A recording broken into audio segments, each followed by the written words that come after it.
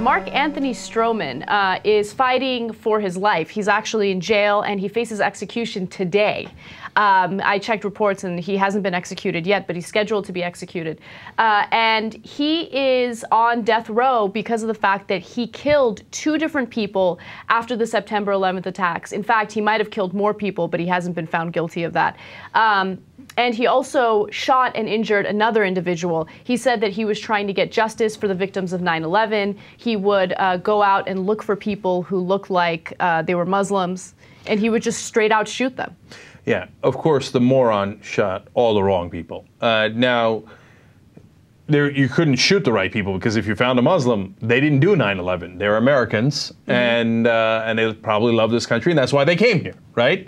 But instead, he shot an Indian guy, a Pakistani, shot one guy who was a Hindu. Right. Okay, because he's a moron and he's a hateful idiot who... And he's a self-proclaimed, white supremacist. He says that he's a changed man now that he's served some time in jail. Of course. But when you're on death row, all of a sudden, you get a little change when you want to get off a death row. And of course, he has supporters that are asking for clemency. They're saying, look, this guy, he was enraged and in a fit of passion. He went out and he did this. I don't care. Look, I'm against the death penalty, so I don't think they should execute him at all. I think that he should spend the rest of his life in jail, right? But the most fascinating aspect of the story is that the person that he shot but did not kill is fighting for him so he doesn't get killed, so he doesn't get executed. Which God is bless his amazing heart. to me. I totally disagree. But okay, well, I'll get to that in a second. But we got a video. We have a video. You're going to see the victim talk about it and basically fight so this man doesn't get executed.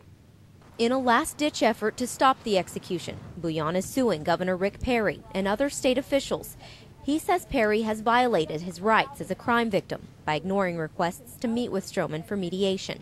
If Mark is given a chance to leave, I believe that he'll become a spokesperson and raising awareness against hate crimes. There is a lesson of forgiveness, for him to step forward after I tried to take his life. He's trying to save my life. That speaks volume. In an interview with CBS 11 last week, Stroman said he was a changed man and apologized for the pain he has caused. But Bouillon says he forgave his attacker years ago. All right, good report by CNN there. I totally disagree with Bouillon. Obviously, he's a great guy, a much better guy than I am, okay? But I don't think he has victims' rights. The people, he's on death row for killing someone else, okay? Yeah.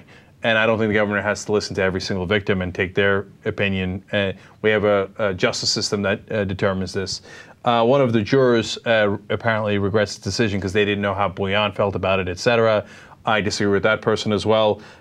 You said that it was, they claim it was a fit of passion. Nonsense. He didn't do it on September 11th. He did it many, many days later. He still hasn't admitted to the other crimes that they think that he did. Right? Exactly. He wrote a blog about how he did it. It's not like they think they did it for other reasons. He basically admitted it, but now won't confess it. Oh, hell no. And Bouillon, obviously a really sweet guy with a nice, great heart, but that dude's not going to become a spokesperson for hate crimes and all that stuff if you let him off death row. No way. Now, look, Anna, ultimately I'm with you. I'm against the death penalty in principle and in general simply because...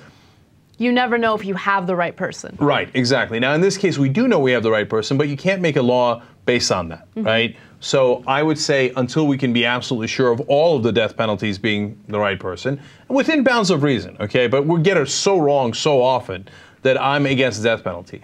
But I'm against it for that reason alone. It does not, and this probably makes me a bad person. I don't know if it makes me a bad person, but I'm telling you in reality, okay? I'm keeping it real. I don't mind that guy being executed at all, at all. When you look at just that case, should he be executed? I'd push the button in a second. I feel like the death penalty is a very easy out, okay, for considering the crimes that he's committed. He's killed 2 different people, for sure. We know that, right? And I want justice, and in my eyes, justice is not administering a drug so they peacefully, fall asleep and die. I hear you. I see justice as them serving time for the rest of their lives, and it's a constant reminder of what they did. No, I hear you on that, Anna, and it's a good point. But at the same time, look at how scared he is. I love that. Okay, look, I got too much retribution in my heart. I hear you, okay? But I love that he's like, oh no, oh my God. Before, when he wasn't on death row, he's blogging it out. Do you know he was bragging about this a year after the trial? a year after the trial. He's still talking about, oh, I did the right thing, when the moron already knew that even if he thought he was doing the right thing, he shot the wrong people, and he's still bragging about it. Now, and I don't believe him for a second. He says, oh, when he found out Bouillon was on his side, he cried. No, he didn't. He laughed with his other Aryan nation, white supremacist, idiot friends, right? And if he gets off a death row, he's going to laugh, and he's going to go lift weights, et cetera, okay? No, he's scared of dying, and I'm glad. And like I said, maybe I'm not lib enough, maybe I'm not a good enough person, but I'd execute that dude in a second if it was just him. But that's not how you do the laws, okay? You do the laws to apply to everybody. So in the end, you win. He should get life sentence anyway. But in the end, neither one of us wins because he's probably dead by now. That's the truth.